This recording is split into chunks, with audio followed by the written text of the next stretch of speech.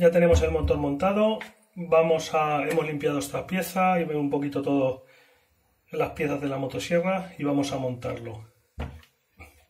Esta goma va aquí. Pero para meterla mejor la he sacado y la meto aquí directamente y luego ya la encajamos, porque si no cuesta muchísimo.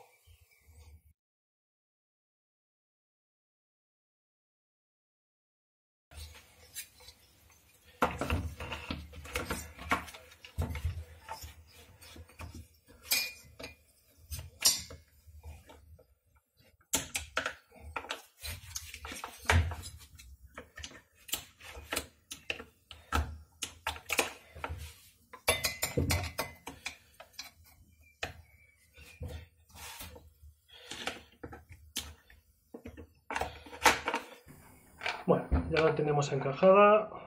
Esta piececita, que no se nos olvide, va aquí.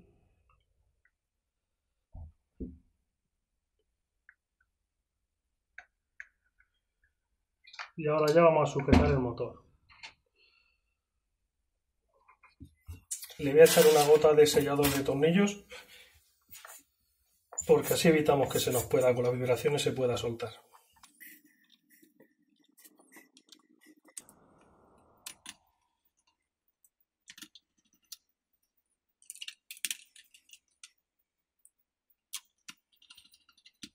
Este es el depósito de gasolina, hay que ponerle un macarrón también porque no lo tenía.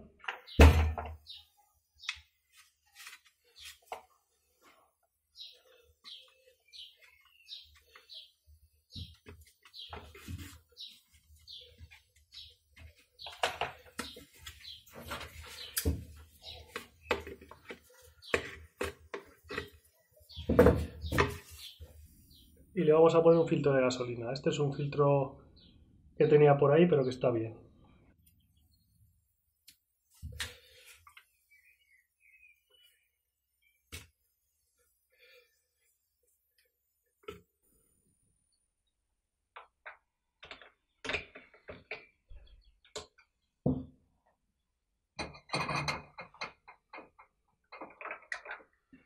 Y ahora vamos a poner el plato magnético.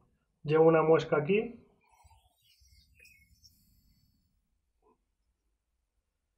Y aquí lleva otra. Hay que encajarlo con esa muesca. De todas formas, si no lo encajamos bien, no nos va a dejar ponerlo.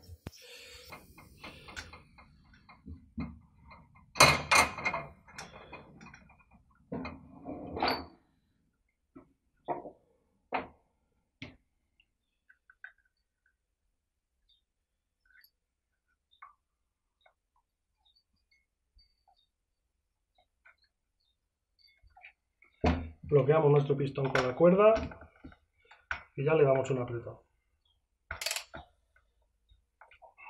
Vamos a poner ahora el embrague. Esta pieza estaba rota, tenemos una nueva de repuesto. La vamos a lubricar un poco.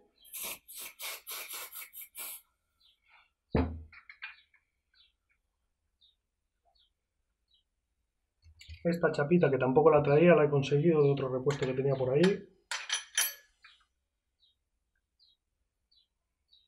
Y ahora el embrague.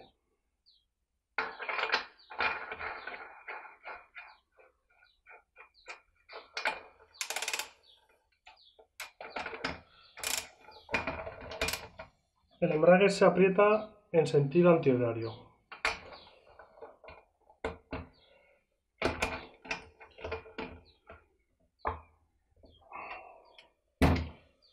Este es el piñón de transmisión nuevo que he conseguido. Y estos son los rodamientos. Le vamos a echar un poquito de grasa. Y luego lleva aquí una flechita que corresponde con esta ranura.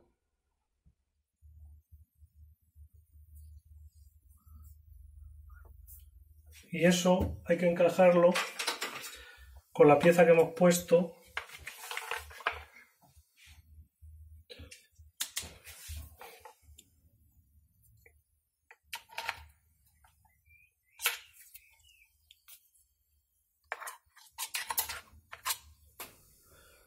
Bueno, lo he engrasado un poquito y ya lo montamos.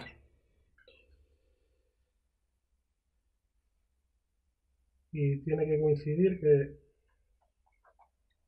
entre la arandela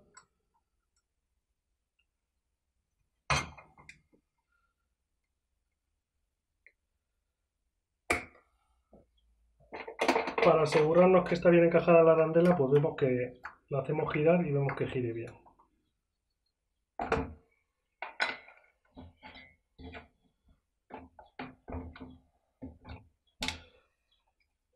Y ahora ya vamos a colocar el soporte.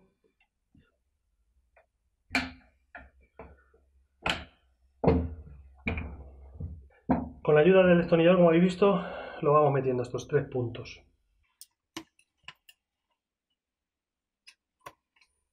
Bueno, vamos a poner la bobina.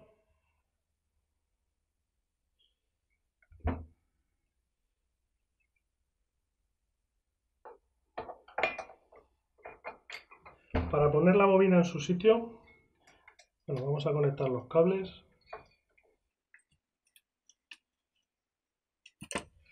Yo utilizo esto, las típicas tarjetas. No, lo suyo es poner una, pero bueno, a mí me gusta poner 2. Y donde va el imán,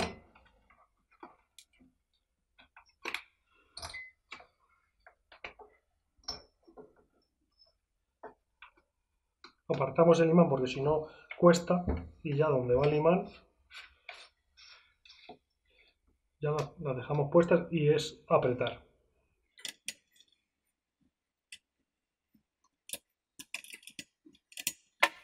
Ya la quitamos, nos aseguramos que no roce.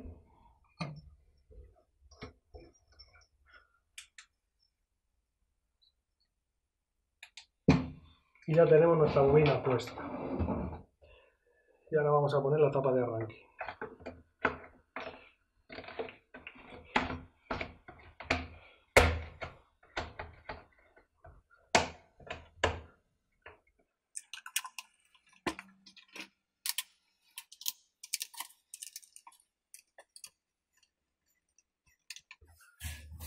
Voy a comprobar que hace chispa una vez montada la bobina.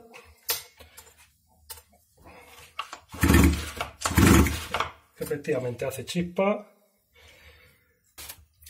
Y ahora vamos a montar el tubo de escape.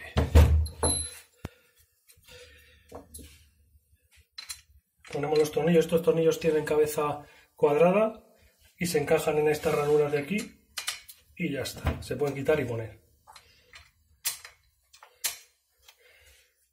Junta nueva, que es importante porque muchos motores te los encuentras que no tienen junta y lo suyo es que lleven junta para el tema del calor, que no se transmita del tubo escape al motor y se caliente mucho más el motor.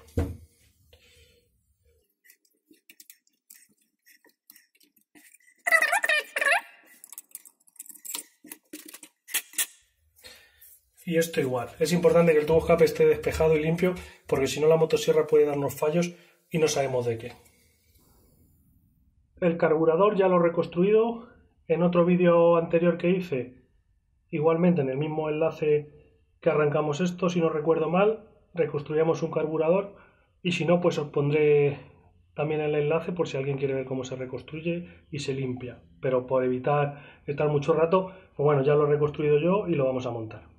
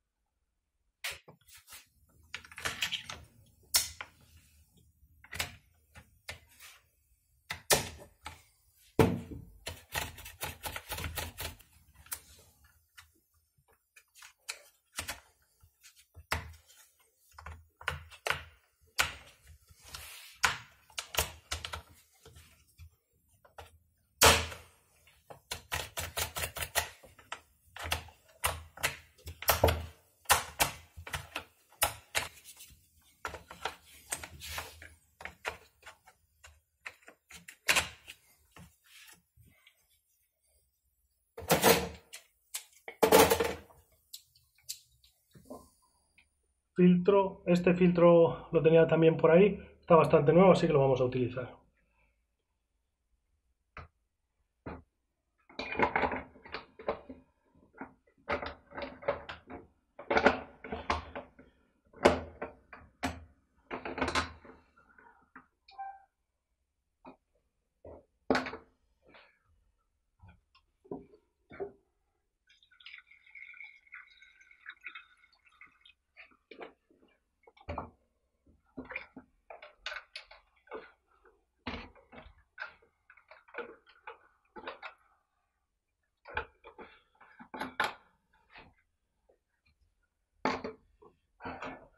Y le vamos a echar aceite también para comprobar la bomba de engrase, a ver si funciona.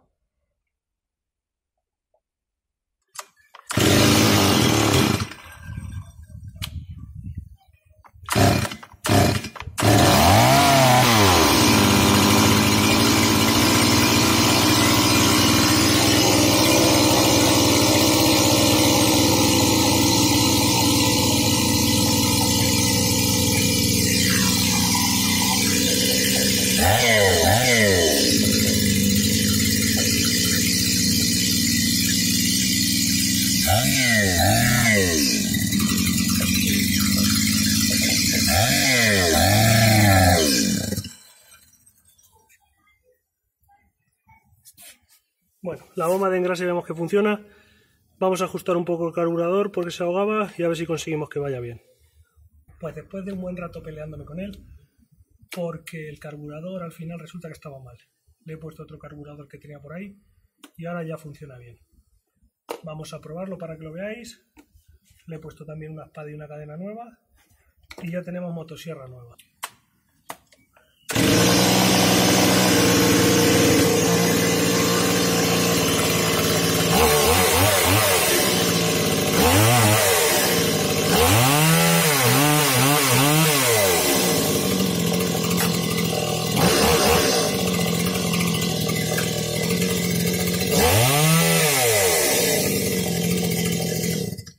Luego hay muchas cosas que también he omitido, son cosas interesantes que se pueden ir viendo.